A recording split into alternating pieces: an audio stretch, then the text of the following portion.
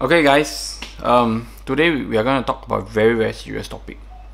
Okay, this topic, right, is so serious that it's actually worth a lot of money. Let's go. Okay, I'm gonna I can smell my food, man. Never mind, I'll just finish this video first. Okay, so this video is so important because I'm going to talk about this thing called renewal of investment, in terms of like renewal of your property investment.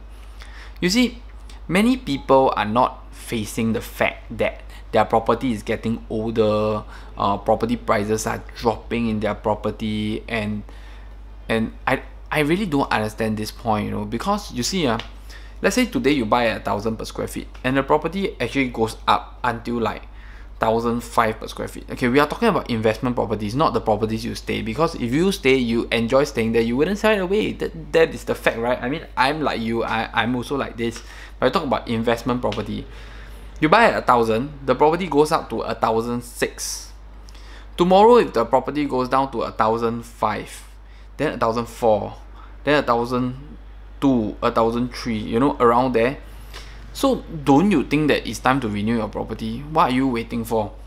You know, one thing that people do not understand is that, yes, your property, you buy a property on new launch, that is like the best price, then your property starts to go up, then on TOP you get the best price, then maybe you get some more increment in the next 5 years. You know, when it reach like 15-20 years, you realize your property start to become stagnant, you know, the property prices start to fluctuate, the property prices start to go like on a plateau, it doesn't go up anymore, you know, then you guys should be renewing your investment.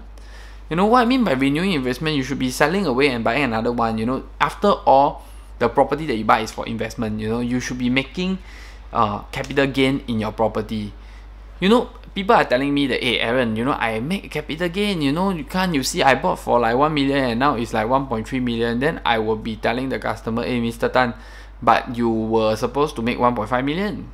You know, but you decided not to sell it off, and now it's 1.3 million and you still don't sell it off, and you are what, waiting for it to become older and then go down. And come on, please, okay, please don't tell me about en bloc potential.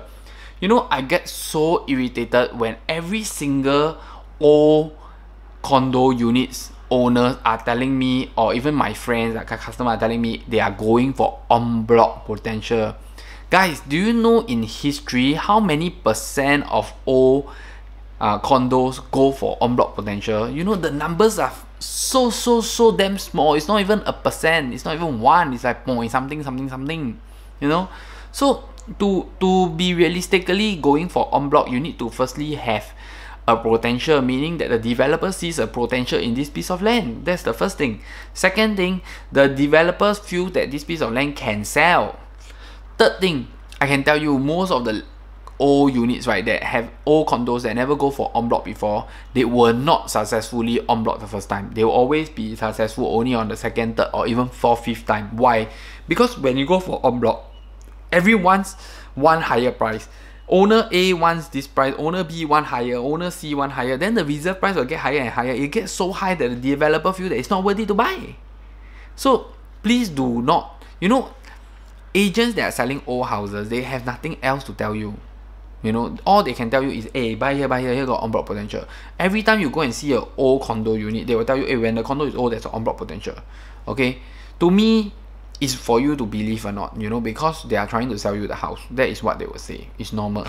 Okay, so people should be renewing their property. They should be knowing what is the realistic paper value of their property. A realistic value, sorry, not paper value. Paper value is a lot higher, but when you want to sell it off, no one's going to buy it from you. And when the property get old, right, you realize there's no transaction. There's no transaction not because people don't want to sell. It's because people don't want to buy. You know, people are not willing to buy an old property because when you buy an old property, you need to renovate it. You know, so there's a lot of reasons to the property market that the public are not seeing it. So you need to learn how to renew your investment. When your investment reach a point where it's like really patio or it has the highest point, then you have to start to think about how to sell it off, you know, and what to buy. when you sell it off, it's going to be a big problem also, because it's not easy to sell old property. Not anyone would want to buy old property.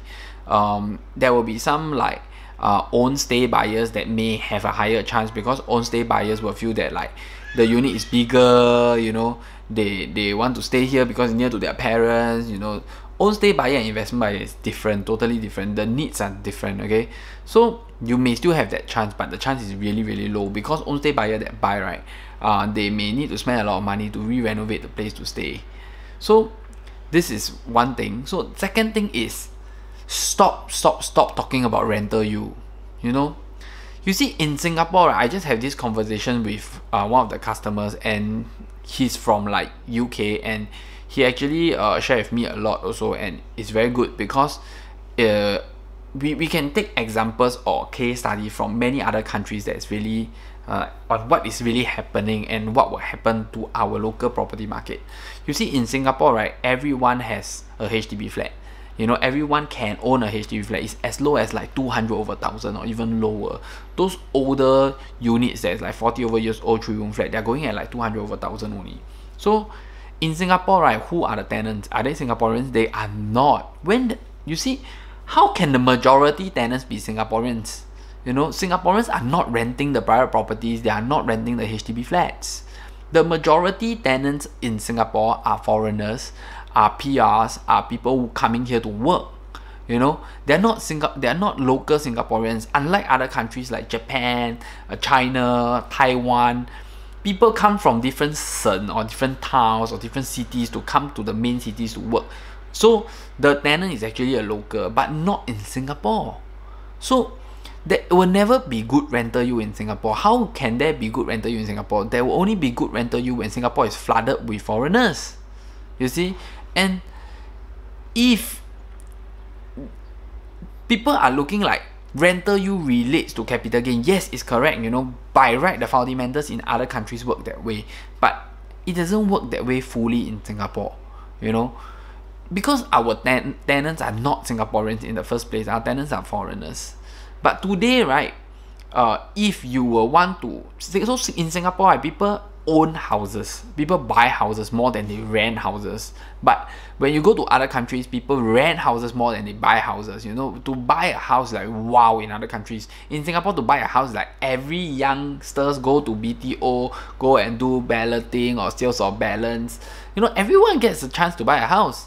It's very different idea and very concept. So if you need to understand that capital gain, right, also doesn't just relate to rental yield, and every property here should have a rental yield one, and the rental yield can be like on average only 2% in Singapore. It will never go high, and the older the property, right, the harder is it to rent it out, because the tenants, once a new property pop up beside an old property, the tenant will just shift to the new property. You know, of course there's a size difference and everything, but who wants a new property? You know, so it makes a very, very big difference. And when it comes to buying, right, the demand for people wanting to buy this place is also a big importance to capital gain. So please do not get buyed up by rental yield. You know why am I telling you this? Because I met so many people, everyone tells me about rental yield. Even in HDB, people are telling me, oh, there's high rental yield, but people are neglecting the capital gain.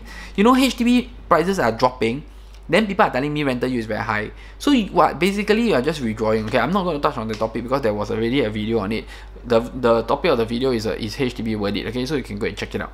So basically, if you look at it even in a private property situation, you cannot just focus on the rental yield. You have to focus on whether there's demand in the sales of the property here. Is there anyone that wants to stay in this place? Anyone that want to buy this project, buy this condo to stay? You know, it makes a big difference. If today you're staying near a MRT station, then yes, there is demand that people want to stay near this MRT station. But if today you're not staying near the MRT station, then you are just hoping that there is rental yield because there's a Japanese school there. Okay, but don't forget, besides the Japanese school, there's still 6 projects. You know, how many Japanese can a Japanese school have? Then in the next thing, right, is like, who is going to buy from you? The Japanese are going to go back to their country, so the Japanese will not buy from you. Then who is going to buy from you? And don't forget, when the Japanese buy, they have to pay a stamp duty of like extra additional ABSD of 20%. So who is going to buy from you? You know, I don't know.